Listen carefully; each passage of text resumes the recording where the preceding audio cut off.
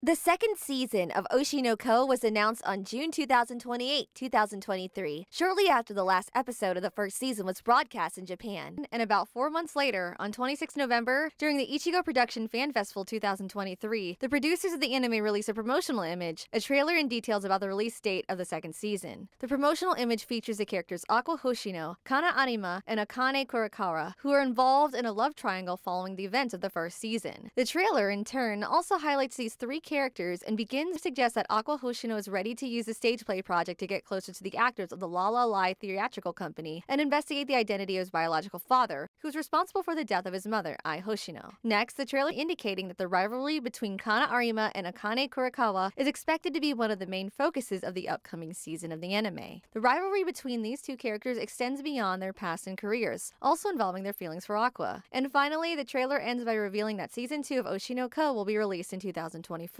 Unfortunately, its more specific release window has not been announced, but it is quite likely that the next season of the anime will be released in either July or October 2024. The Season 1 of Oshi No Ko covered the first 4 volumes of the manga, so if the second season follows the same adaptation pace, it will adapt the manga up to volume 8, covering the 2.5D stage play and private art. And if you like this video, subscribe to the channel and turn on notifications so you don't miss any new content posted here. And see you soon.